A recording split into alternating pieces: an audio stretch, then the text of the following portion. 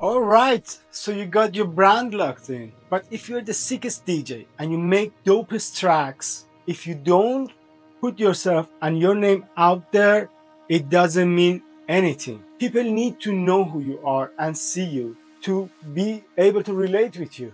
And believe me, obscurity will kill your music career.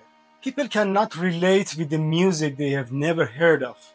It doesn't matter how good you are.